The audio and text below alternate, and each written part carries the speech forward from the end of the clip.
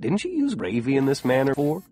Shepherd's pie contains rich beef gravy, so pie is on another level than gravy. See? I think so.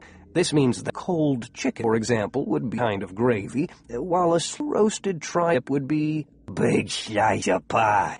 Or, that another way, greyhounds are gray. Pools of pie. Got it. I think you're right, buddy, I said. Brit is totally jealous. Granuaile and I shifted to our hoofed forms, and we picked up our pace again. Chapter 9.